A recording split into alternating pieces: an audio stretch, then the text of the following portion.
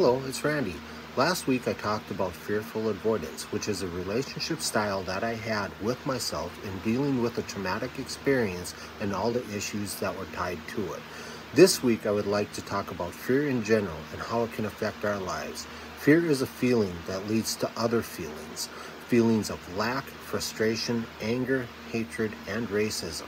These feelings can lead to arguments and acts of violence if not dealt with or addressed in a healthy way.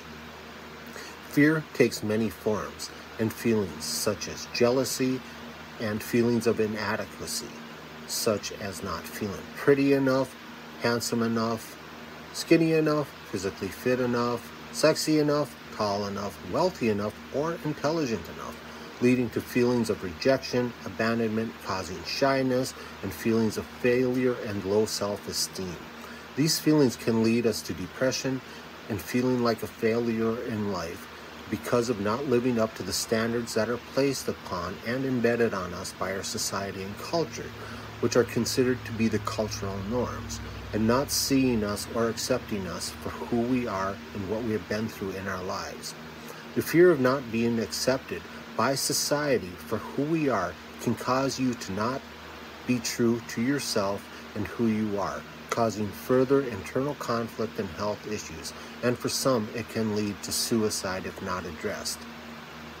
Fear also increases the amount of cortisol in our bodies, so the more fear and feelings of fear that we hold on to, the more cortisol is released into our bodies, leading to decreased sleep and poor health.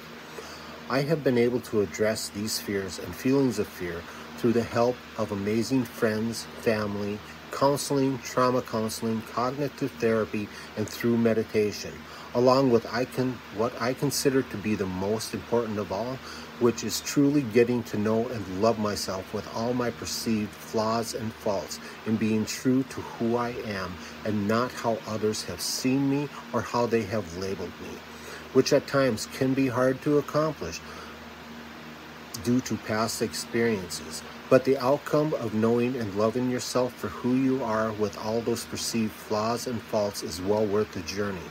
This is the best gift you can give to yourself. A question: if there wasn't anyone to tell you that you had flaws or were inadequate in any way, would you know that you were lacking in any way? And would you still experience those fears and feelings of fears in your life? Thank you for taking the time to listen and watch this video. If you have any questions, please feel free to email me at randy.enzi@gmail.com. Thank you and have a great day.